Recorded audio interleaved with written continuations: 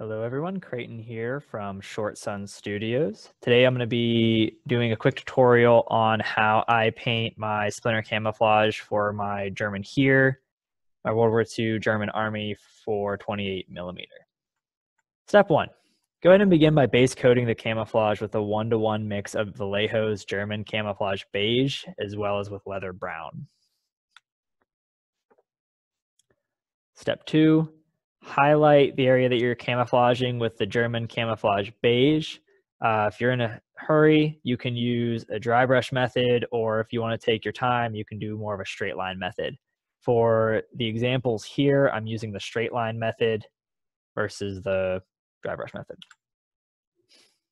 Step 3, we're going to start our camouflage with a 1-to-1 mix of German Camouflage Medium Brown mixed with black.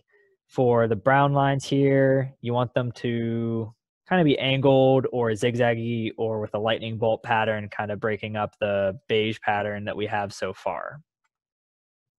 Step 4, mix a 1-to-1 ratio of Luftwaffe Camouflage Green with black, and then we're going to apply that mix over the brown lines that we did in the previous step.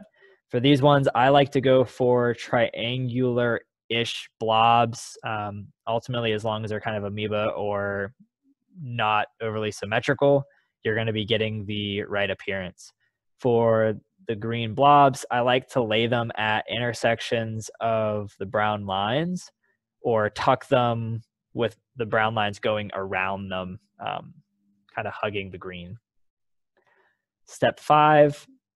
We're going to go back and highlight the brown and green that we just added with German Camouflage Medium Brown for the brown and the Luftwaffe Camo Green.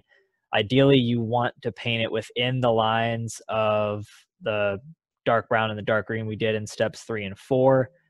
That way you'll be able to accent the stripe itself. Step 6, apply a wash of Citadel Seraphim Sepia and let that dry. This is going to soak into some of the cracks and help to accent the multiple dimensions of the model to kind of create more of a 3D effect. Step 7, once the Seraphim Sepia has dried, go ahead and take your German Camouflage Beige back out, and you're just going to highlight some of the raised edges of the German Camouflage Beige that we already hit with the Seraphim Sepia. And this is, again, going to help to bring out some of the raised edges and give it more of a dynamic look to it. After that, you should be about done with the camouflage. Go ahead and finish painting the other details of your model. Go ahead and get that bad boy based and get it on the table.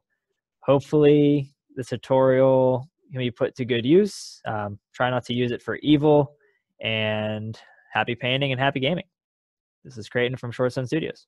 Until next time, see you.